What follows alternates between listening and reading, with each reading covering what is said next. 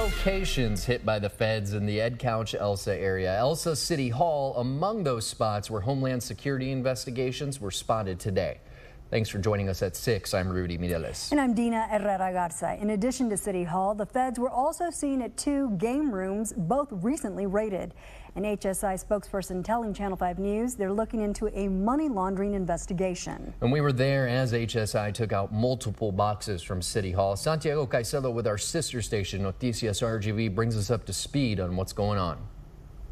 Well, Channel 5 News was able to speak to the mayor of Elsa, Al Perez, and he told us that he believes HSI federal agents were here at City Hall throughout the entire morning because he believes that agents are trying to figure out how much money the city made selling permits so that people could open up game rooms here in the city of Elsa and how the city ended up using those profits. Let's listen to what he told us.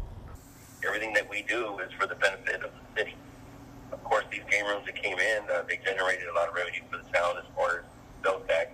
Now, the mayor did confirm that the city did approve at least 4 permits to open up 4 game rooms here in the city of Elsa, and that each business owner had to pay $50,000 every year in order to operate those businesses here in the city. Now, let's listen to the mayor's message to the community after we've seen HSI agents enter and exit Elsa City Hall this morning.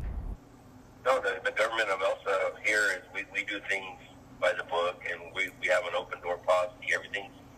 Everything's transparent. We have nothing to hide here.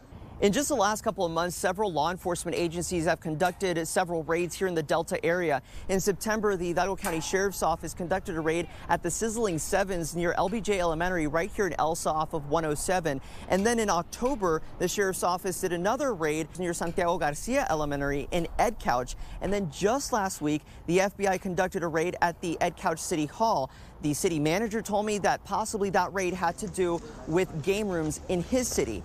You can count on Channel 5 News and Noticias RGV to bring you the latest on these investigations. In Elsa, Santiago Caicedo, Channel 5 News.